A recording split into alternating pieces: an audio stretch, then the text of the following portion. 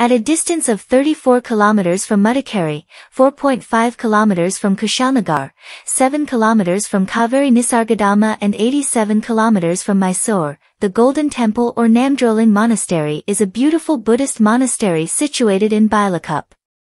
Bylakuppe is the second largest Tibetan settlement in India after Dharamshala.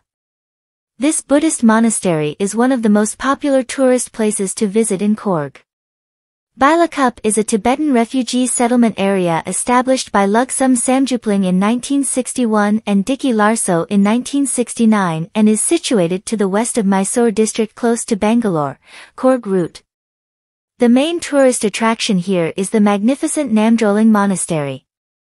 Popularly called as Golden Temple, the Namdroling Monastery was established by Drubwang Padma Norbu Rinpoche in 1963.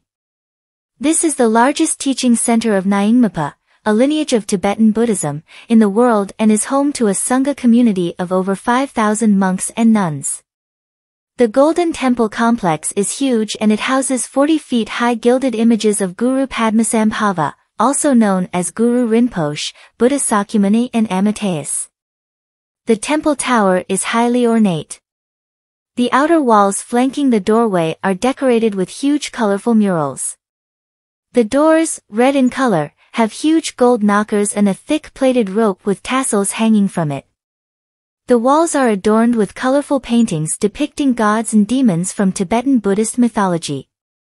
The monastery not only attracts large number of young Tibetans seeking enlightenment and education, but also draws large number of tourists from all over India and abroad.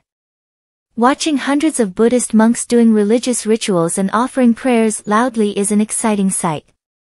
This place is a calm and majestic sight, surrounded by its landscaped gardens.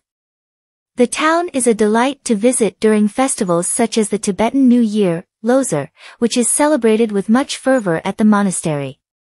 It is celebrated in February/March over a period of 15 days. During that time, the monastery